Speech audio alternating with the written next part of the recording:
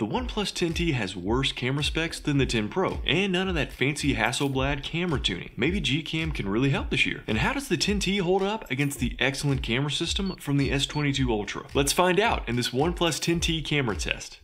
Let's look at a bunch of test shots, including selfies, night shots, and video. Then I'll show you which GCam port was used and the settings for both camera apps. This first close-up of wet leaves is not a macro shot. Don't use the macro camera on the 10T. And already we see GCam improving over the stock OnePlus camera app. It's brighter with more saturated colors, spooky Halloween sign shot, and this is tougher. The stock OnePlus camera is a bit more saturated, but it's also darker and it's having a hard time retaining detail. I'd still say GCam wins here. Look at this fence that isn't doing anything. GCam wins again since stock cam is still lacking detail and contrast. The lazy bed dog shot is interesting, not because there's any contest between the apps, GCam definitely wins, but because GCam is slower to capture and process photos. Sure, it's sharper, brighter, and more saturated, but if you really have to snap a critical moment of a child, pet, alien abduction, etc., then you still might be better off with the stock camera, which is twice as quick. Don't give up on the stock OnePlus camera yet, since it does perform better with this white building image. It's more saturated and brighter compared to GCam, but GCam does still manage to be a bit more detailed. Christmas toy model, figure,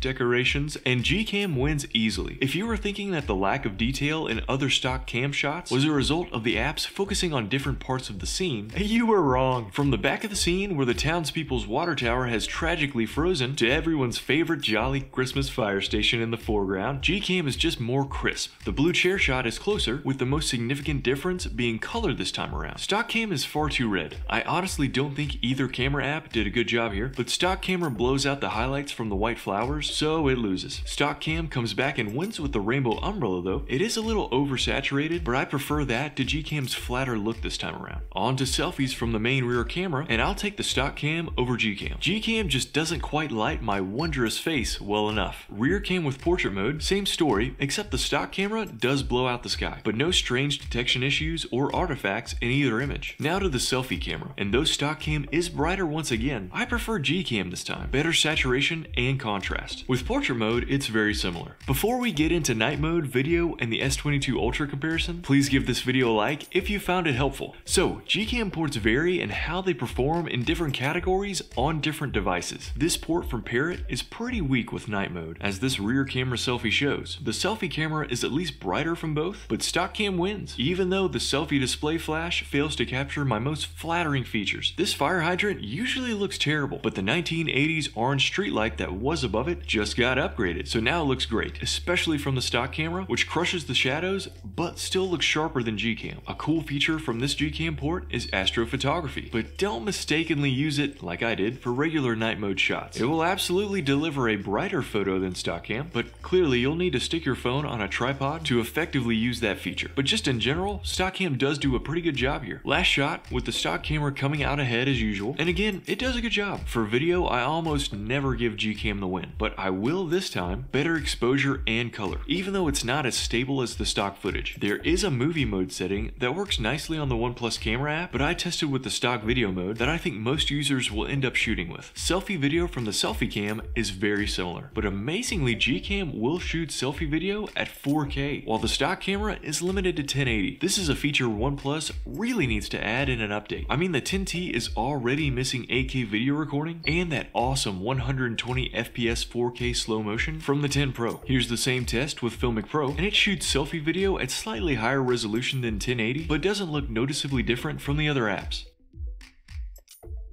If you really want to take things further, you could use MotionCam, which allows you to shoot raw video at an even higher resolution at up to 60 FPS, which most phones that I test can't handle at all. So the OnePlus 10T's cameras really aren't bad, but how do they compare to shots from the Samsung S22 Ultra? Now before you say anything, yes, of course, the Samsung has a superior camera system with more cameras that are actually worth using, but for this testing, we're just comparing the main and selfie shooters. The S22 Ultra's stock camera app basically cranks up GCam's more punchy, saturated look to the next level. You get a much more vibrant shot, but sometimes I do prefer the less overly processed GCam images from the 10T. I will say that Samsung did an exceptional job with this lazy dog bed shot. Do you prefer the Samsung look? Let me know in the comments. Some of the S22 style can be dialed in with different GCam ports, but not the hardware's additional resolution. For selfies, the S22 Ultra wins, hands down, whether you're shooting portrait mode or not, except for night selfies. I think the stock 10T cam produces a cleaner, more balanced image here, and I bet with some practice could also look much better with the actual selfie camera. But check out how noisy the S22's selfie cam shot is. Yikes. I don't know how much better the S22 looks than the 10T for this fire hydrant night shot, but it certainly is a much warmer image. Same story with the night van, but I give the win to the 10T for this pizza box figure controller scene. The Samsung is just too noisy. The S22 Ultra's punchy look carries over to video as well. I have to admit, the selfie cam video looks top tier. For some reason, the S22 Ultra had a hard time with Filmic Pro while I was testing, and it shows. I even had to lower the resolution to record anything. It was really strange, and not an issue I've had before. Both perform well with MotionCam.